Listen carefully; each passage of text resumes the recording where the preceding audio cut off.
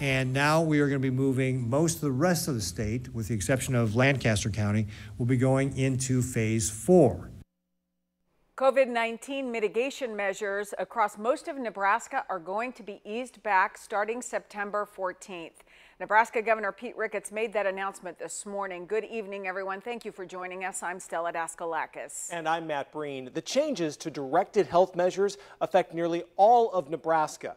Most of Nebraska right now is in phase 3 of its reopening plan. Starting Monday, September 14th, those counties, including many in Siouxland, will be moved to phase 4. That means outdoor venues will be able to operate at 100% capacity, and indoor venues will be able to operate at 75% capacity.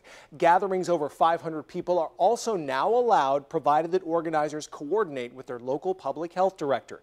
The North Central Public Health Department is already in phase 4. That covers Antelope, Boyd, Holt, Knox, and Pierce counties in Siouxland. Ricketts also adds that Lancaster County, that's the home to the city of Lincoln, Nebraska, will not be moving to phase 4. Lancaster County has seen over 900 cases of COVID-19 in just the last 14 days. Several weeks into the school year, leaders in Nebraska say they have seen very few cases of COVID-19 in schools.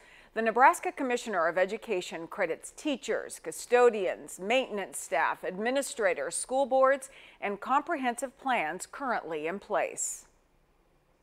Remains the primary point of focus of all of the different plans, as the governor's talked about, the importance of masking, the importance of social distancing in schools, the importance of understanding and parents understanding that if a student is showing any signs or symptoms of being sick, that they stay home. But that goes for employees of the school as well.